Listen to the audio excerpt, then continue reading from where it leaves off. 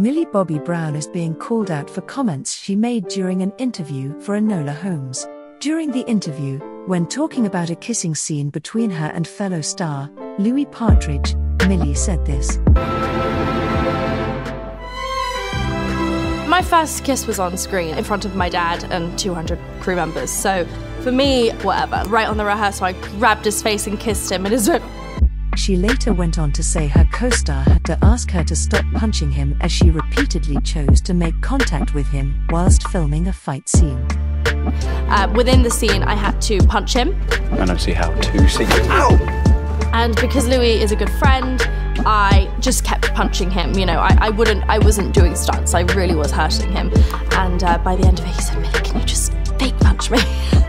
Jessica Steinrock, an intimacy coordinator who specializes in choreographing intimate scenes and nudity in TV shows, took to her TikTok to make a constructive point about the need for consent in these situations. In a TikTok video titled "Consent is Mandatory. We don't need to surprise kiss. We don't need to actually hit," she said.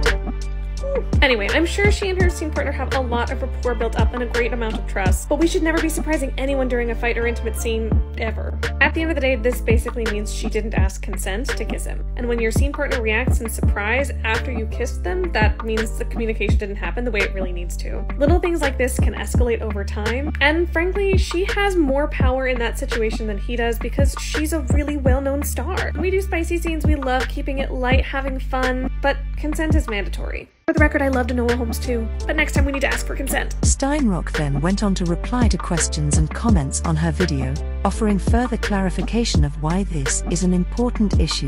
When it was pointed out that Louis would have been aware the kiss was meant to happen in the scene and was just taken aback Millie went in first, Steinrock made it clear that this isn't an excuse, as her job is to make sure there are no surprises. "I trust good actors to be good enough to act surprised," she said. In another comment she stated, "As a professional, we don't improvise punches and we don't improvise kisses.